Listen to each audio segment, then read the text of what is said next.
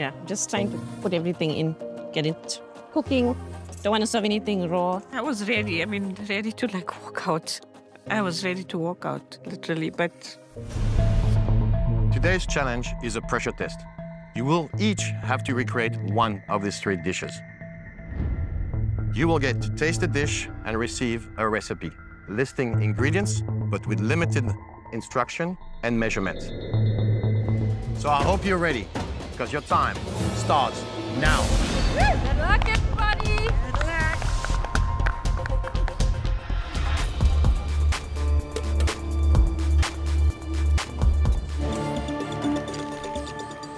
I overpassed my cheese and now it's just turned into mush.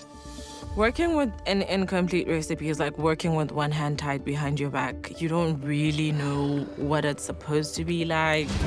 I'm about to just take my dust pretzel, because this is my first time cooking duck. I pour my alcohol. Whoosh. It was flames, and then a bit of my hair went with it. So interesting. Won't be doing that again. Let that flame know.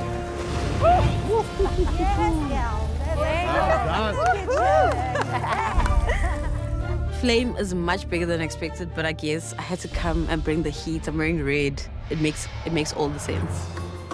I just hope that I can get my equipment going, right? Because I've never used a pressure cooker.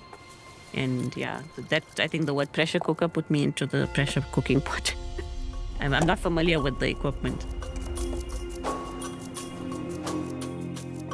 If you don't get the broths right, obviously the dish is going to be affected. I don't even know how this thing works. So yeah, I'm the last person you should ask about.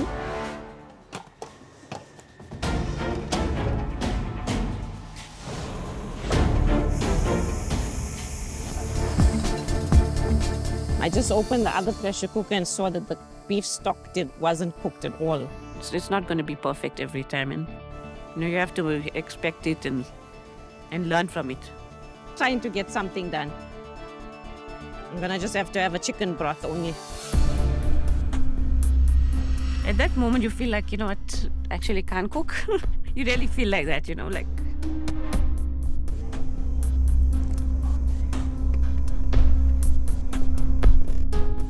Maybe I'm not supposed to be here.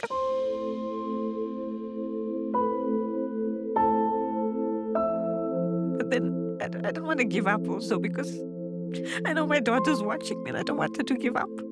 So even if I put something out there, I can breathe a bit. I'm getting something done. So yeah, just trying to put everything in, get it cooking. Don't want to serve anything raw. I was ready. Ready to like walk out. I was ready to walk out, literally, but it's about not giving up. No? No, because my pressure cooker's malfunctioned and I'm way behind. I'm never gonna make it. Never pressure cooked. Everything rides on this broth, and now both pressure cookers have malfunctioned, and I don't know what to do. There is absolutely no way to rectify this, unfortunately. It is what it is. There's a lot of blame happening on the pressure cookers. The truth is, we're not trying to catch them out. We gave them enough time. Yeah. If you just didn't open your pressure cooker every 5 minutes, Yes, and what doesn't really help, does it? No. Yeah, no. To be honest, you just put all the ingredients, you close the lid, And you leave it walk for away. half an hour or 45 minutes. It's going to be more than enough to extract all the flavor. Yeah. Oh, God. Oh, no. Oh, no. Oh, no. Sola's grandmother is definitely not happy with what I'm doing right now. I am so sorry. My heat was too high, my cheese wasn't firm enough, and it just burst and started exploding. You know?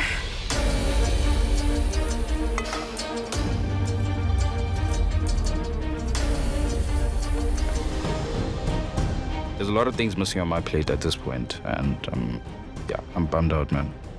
I'm just worried about the chutney. I'm hoping I'm safe. This is completely out of my hands. And And the clock says 10, 9, 8, 7, 6, 5, 4, 3, 2, 1. That's it. Off the benches.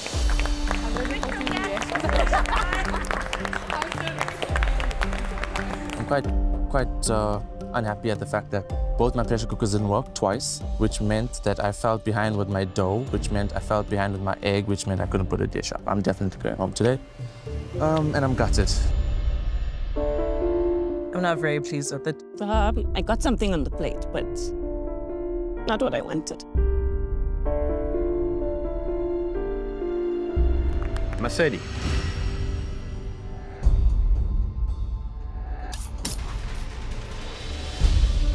So, Mercedes, Yes. how did it go? Oh man, this really was a pressure test. And yeah, I felt the pressure, hey? In a kitchen, time is always against you. Whatever you do, you will never beat time. So if you organize yourself properly, you can deliver the dish. If you change the order of the recipe, you will never beat time.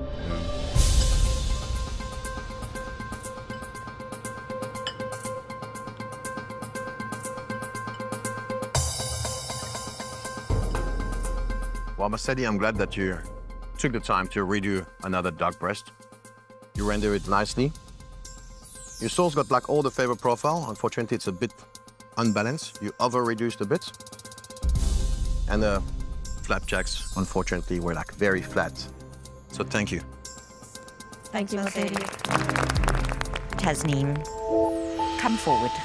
I tried to put something there. Obviously, it's not to that level that I wanted. But I hope they can see something in it. How do you think it went? Terrible. Terrible? Yeah.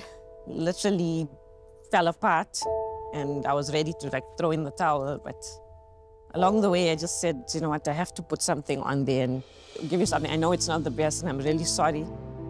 I'm disappointed, very disappointed. Why don't you let us be the judge of that before you make your own judgment? It's really not what I wanted to put in front of you, and I mean no disrespect at all, but let's give it a whirl.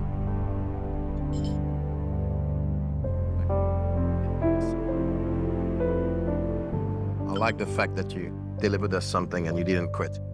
That's a very important thing that I look in any chef. And the thing about your own conclusions is that they're entirely wrong. Why don't you try believing in yourself a little bit more? It's beautiful. It's got flavor, it's got balance, there's a beautiful chili, I can taste ginger. I can get a whole lot of soul. Start trusting a little bit more. The man in the pink shirt. Mohammed? I feel angry and I feel embarrassed to allow chefs of that caliber, especially Chef Greg, to taste something that no one should taste. So disappointed to actually bring this forward because it's not something I would actually feed to my dog. So quite disappointed. That's not very encouraging.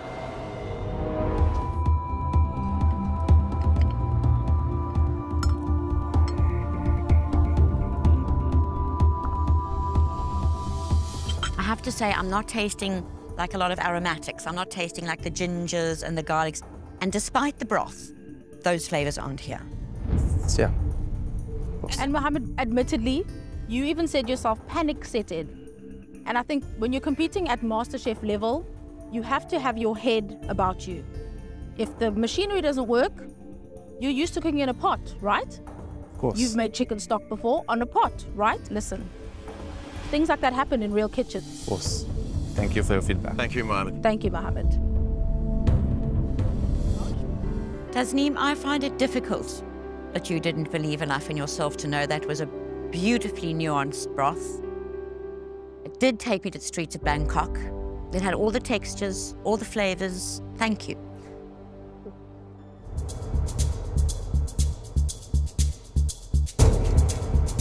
Mohammed,